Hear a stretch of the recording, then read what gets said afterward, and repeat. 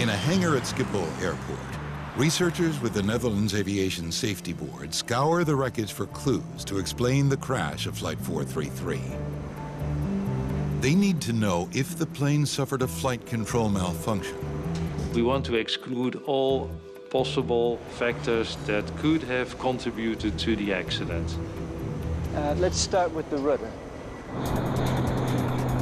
The investigation team knows the plane veered to the right during the landing attempt, but they don't know why. In the air, pilots move the rudder left and right to control the plane's yaw, or horizontal rotation. It's a critical control service for helping them line up with the runway.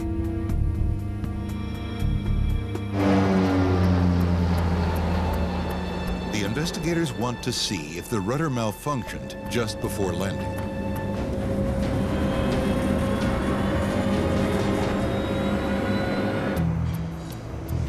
They need to examine the rudder locking device. It's used to lock the rudder in place to prevent it from moving in a heavy wind while on the ground. Did the rudder lock somehow engage during flight, causing a catastrophic loss of control? Can I take a look?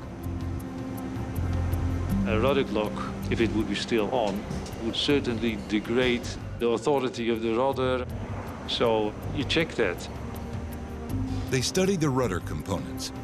They look for any sign of a malfunction in the gust lock system. There's nothing wrong with it. The lock is fine. We didn't find anything wrong with the gust lock.